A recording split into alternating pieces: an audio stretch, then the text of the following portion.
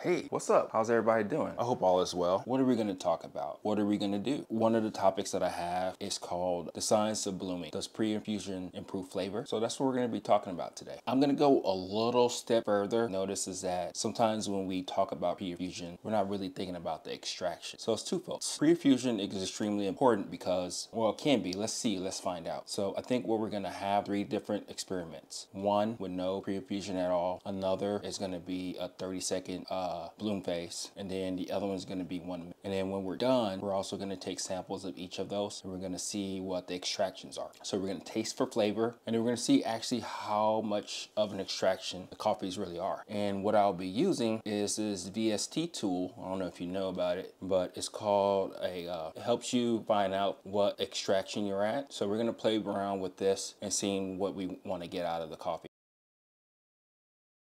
I think if you ask me right now, what are my predictions with this coffee and everything, probably the 30-second bloom is going to be probably the most flavorful. I think it's going to also probably be the most well-balanced extraction too. I think 60 seconds may be too long. And I think if you're running down with the faster brew, so to speak, with no pre-infusion, I don't think it's going to extract as much as it should. But let's find out. Let's go ahead and give this a try. And we're going to just have fun with this, right?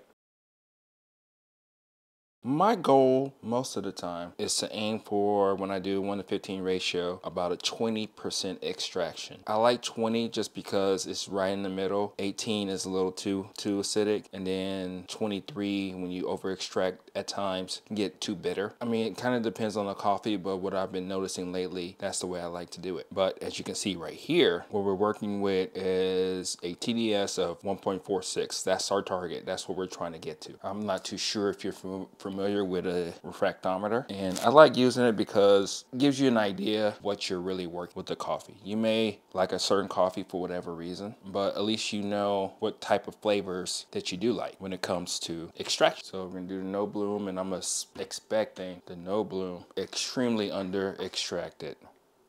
Close this up. We're gonna push this button. Ooh, oh shit, just exactly what I was thinking. So that one is a 0.82. So when you come back here and look at it here, and then you go to 0.82, it's at 11% extraction, which is poor, which that's what I was actually tasting. So let's go ahead and do the next one. And I think that could be more so to the way I actually brewed it. We got the 30-second. So 0.93. So that one is just as equally shitty. So now we go here. The extraction is better, but it's still severely under extracted. Okay, and that's more so what I was tasting in the cup too. So let's go ahead and do the last one. Okay, that's 104. Okay, 101. Sometimes when it's not room temp, it kind of just plays around. 10, let's do it one more time. Okay, 102. So that does make sense, just like I was talking about when I was actually tasting it. It's interesting, right? So what kind of stuff did we learn here? Quite a bit, actually. I suck at brewing when I'm trying to do a lot of things. Oh, that's one thing. But I think we did learn a couple things here. You know, if we're really thinking about this objectively and looking at the brews, it did get better. The extractions did get better. The flavors did get better as we gave it more time. So I think it is important to make sure the biggest takeaway is that we go ahead and wet the grinds evenly as much as we can. What other things did we learn? We learned that it seems like the longer you hold the coffee, you know, as a bloom, it does extract even more. And I think it can get to the point where it is going to be a lot of diminishing return on this. It's all good because that's where we can tweak and find out what's best and understand the coffees a little bit more. And as we develop our palate, develop our recipes and all that stuff, that's how we can get better. And I like using the Hario V60. To me, the Hario V60 is truly one of the best brewers out. And since I've tried it so many times, it's easy for me to like gauge what I'm tasting. And as you saw in that experiment, even though I didn't brew it correctly, even though that does play a part to the extraction, I guess what I'm really trying to say is that the Hario V60 to me lets me know if something is right, even without using all that gear that I have and understanding it that way. One thing that we do or can take away from all this is that as we were extracting more, you know, with the blooms, the coffees did taste better. I think that's part of one of the correlations that we can actually make in this little quick test. So what does that mean? I think there's some more room for trying more things. And as we go about it, I think that's the thing that we're gonna really try to gather more information and really try to understand in this journey that we take together. So if there's anything that you wanna add or tell me about the things that I've done, things that you probably saw as mistakes, let me know. If you learned something, let me know too. That'd be kind of cool. So take this, I wouldn't say with a grain of salt, but take it as one piece of your development as you go and find out what's your best way of you actually making your coffee. Because that's what it comes out to. I don't expect you to spend $800+ on that type of piece of gear to actually understand what you're tasting. I think for the most part, I'll do that for you.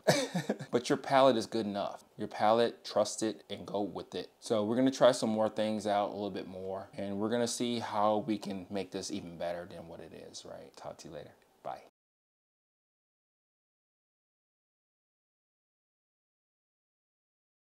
You know, I couldn't just end the experiment there, so I went ahead and I'm doing this over again. So this right here is going to be the no bloom. So I'm gonna pour 50 grams of coffee in. I'll wait, and then I'm gonna go ahead and do 100 grams of water. And then I'm gonna finish it off with 150 grams. And this one right here is the no bloom coffee. And then this one is going to be the bloom coffee. So we're gonna do 50 grams. So close enough. This is about 40-50 grams of coffee. We're gonna wait 30 seconds. All right, gonna do 100 grams. So that should take us to 150. So it look kind of similar. Still a crappy job, but you know, it's all good. This one right here is the 30-second bloom.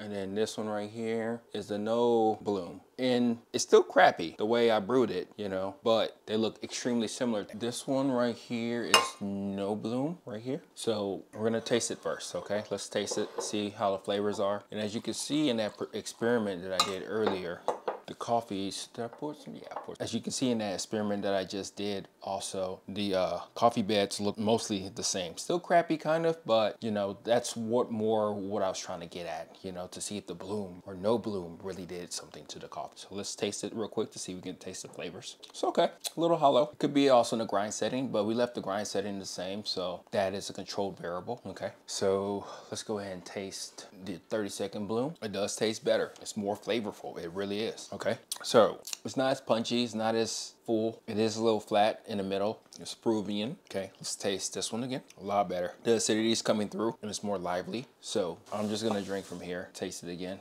Drink some water. That is the no bloom coffee. Okay, so let's go ahead and taste the 30-second bloom coffee. Yeah, the flavors are more defined. It's more of that lemony type of taste that I usually get from that coffee. So let's go ahead and do the extractions. Let's get these coffees out of here and let's see how the extractions actually are.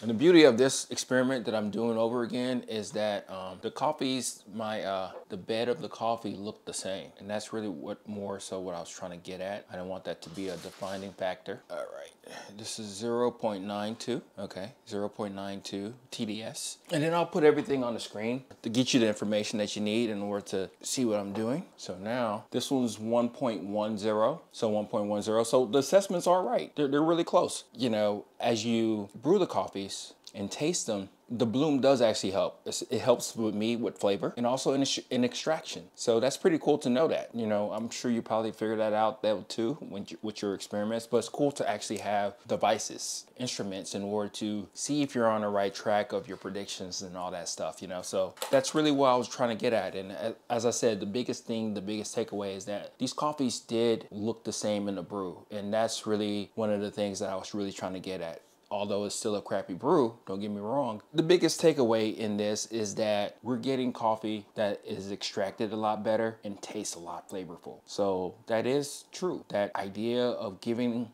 a coffee some time to bloom really does matter. So that's what we got. It's pretty cool, right? So we'll talk to you later, all right?